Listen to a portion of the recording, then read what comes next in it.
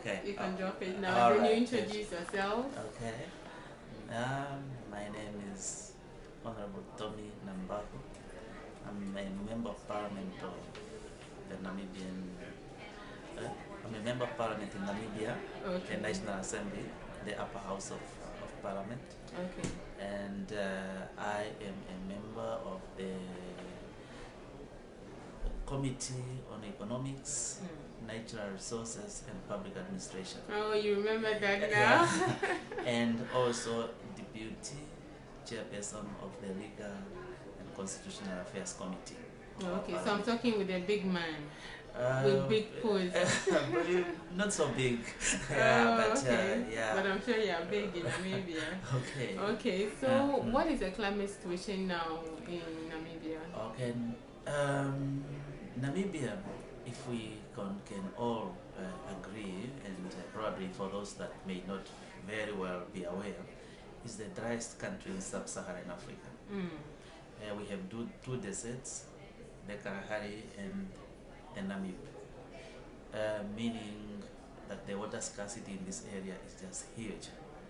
Also, our average rainfall is quite reduced, very much low. And when it comes in a very short time, sometimes too much of it in a very, very short time. Sometimes it doesn't come at all. So droughts and all these other things become cyclical. And also when you have, like, Namibia is low lying. Now when it rains like in Angola, then without receiving any drop of rain, then we are flooded. So the water comes from the highlands and run through. And it's also one of the countries which does not have any internal river.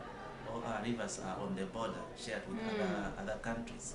So it makes now the problem of climate change and all this sea rising and all this very, very much impacting as far as Namibia is concerned. So therefore we than others, more than others, should be more prepared to mitigate and adapt ourselves to these conditions. So how is your government responding to this? Yeah, there are efforts that are really being carried out, but when we conducted our water review some years back, we found that government had all the efforts and plans in place, but these plans were not very well coordinated, and we term that as a fragmented approach to the situation. What the right hand is doing, sometimes the left hand doesn't know, and this is supposed to be starting with the planning process. Are we planning with all these things in mind, or are we sometimes planning in an isolated, uncoordinated fashion, which will then automatically translate into uncoordinated action on the ground? So this is what you're unable to reap the full benefits of the programs that you initiate. Yeah. So in that regard, what role can, as a parliamentarian, what role can you, how do you help to mitigate these effects of climate change? Yeah, but what we were proposing at that stage is actually for us to have an interministerial body that actually oversee all the other efforts that are actually all the ingredients that are needed to be taken care of in the mix of addressing the issue of climate change. You know, the aspect of water, the aspect of water, the aspect of waste management, the aspect of soil erosion, land management, the aspect of erratic rain that we receive. You know, all these things, even the population growth, the urbanization, all these things need to be coordinated. But if one ministry is doing this in isolation, then the benefits that the country is reaping are minimal. But climate change is now a global concern. Yes. And I also know we have the African parliamentarians Yes. What role can you also do as a collective body Yeah. towards reducing its effects on Africa? Yeah. Maybe in one. Yeah. Yeah. What we should do is actually we should raise awareness and capacity. If members of parliament are coming to parliament, are they really aware of this? Are they appreciative of the problem in its whole magnitude?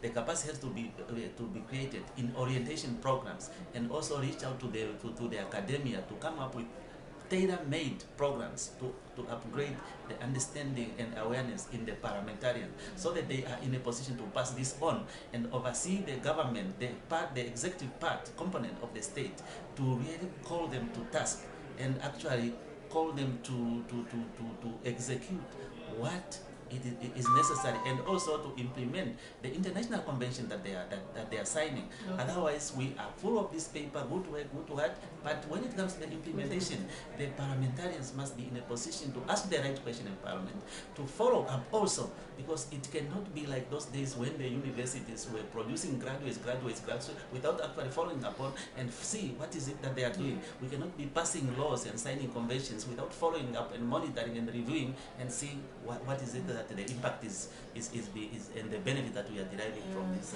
conventions. Well, do you have any data, information on climate change? And if yes, where do you get such data from? In our country, we have what we call the Central Statistics Office. Okay. Where we keep all the data of all the other things, of the surveys and whatever is happening.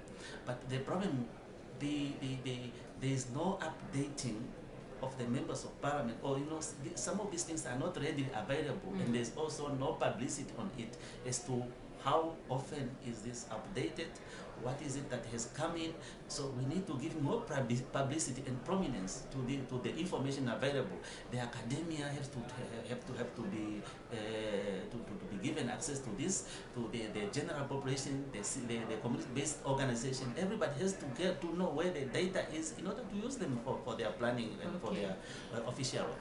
All right. So what would be your message to the climate change in December in Copenhagen, the UN meeting? Yeah. Okay. What I would want to see taking place is really like there must be not so much of a national response to climate change, but a regional, integrated, because it doesn't help if you, for example, in your country, let's say like the international rivers, these rivers do not recognize borders. Yeah. If you are effective in your country in addressing this problem, and we have seen it like in Europe, in all the other aspects, if Europe is developed and everything is fine, what about the continent next? People will come over. So are the problems. So if the problems are addressed well in one country, but on the other side, is not well addressed. If there are no early warning system on our floods and all these other issues that are caused by climate change, then it will definitely spill over into the country that is less prepared. So this strategy has to be coordinated. There must be bodies that are coordinating this, and there must be early warning systems that are in place where these warnings are actually shared by the countries that are actually affected by the same, and those that are affected by the same disasters.